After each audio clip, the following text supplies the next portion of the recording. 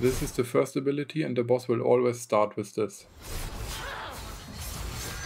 Here you need to use the dungeon ability Temporal Shift to swap between eras and avoid it. This ability is lethal and will one-shot you. You have 4 to 5 seconds to use this ability and you can use this as a DPS phase.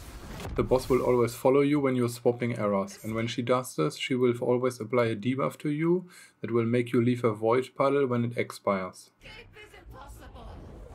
You should try to walk towards the edge of the arena when swapping eras, so you can drop the puddle somewhere where it doesn't deny a lot of space. You should never drop this close to the center of the room because of some of the following other abilities that you need to deal with. The boss will frequently summon 3 of these pillars that don't do anything in the Divine era and are easily killable. They do, however, will cast void telegraphs at you when you are in the Ruined era and are indestructible in the Ruined era. Do not panic if you can't kill all 3 of them. Their attacks in the Ruined era are not super deadly but can overlap. Having all 3 of them can be dangerous, but if you can't kill all 3 it's not a big deal. The boss also summons this healing well, which sometimes overlap with the pillar spawns. This is also indestructible in the Ruined era. This water cone telegraph is highly lethal and needs to be avoided by most builds. If you have movement skills, you should try and spare them for this ability, especially early on when you are learning the fight. You should always move diagonally left or right towards the boss for the shortest path out of this telegraph. This ability is often used by the boss when she follows you to another era, and can overlap with the void puddle debuff that you want to drop at the edge of the arena. This void line attack is only used by the boss if you are in close proximity. It can be lethal to some builds, but if you can survive it you can also ignore it.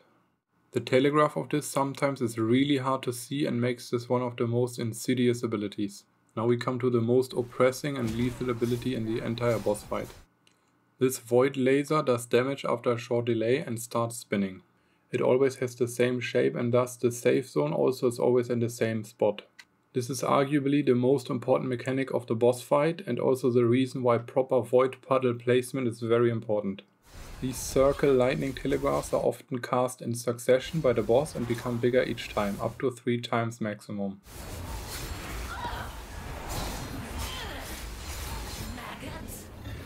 This water-seeking projectile can be outrun, but also is not necessarily lethal. If your build can face tank it, you can generally ignore it.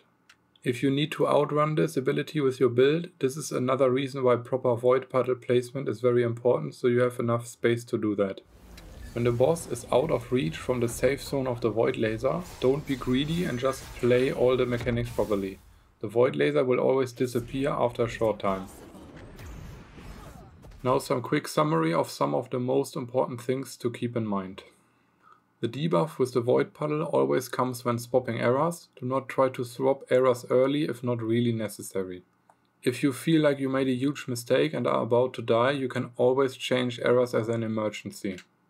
Place the void puddles at the edge of the arena. Keep in mind where your void puddles are in both eras, so you don't accidentally swap into one. The void puddles do not last indefinitely, but they last for a couple of minutes, so even with very low DPS, if you play the mechanics properly, there's no hard enrage on this boss. Spare your movement skill for the big water cone if necessary. Kill the healing well. Play mechanics, don't be greedy. This boss only has mechanical or telegraph damage that is avoidable.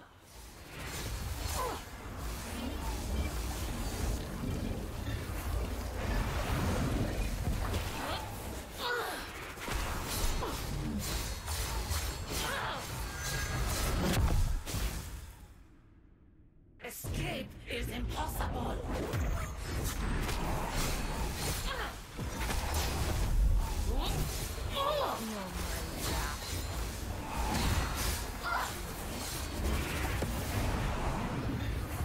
The future cannot be denied.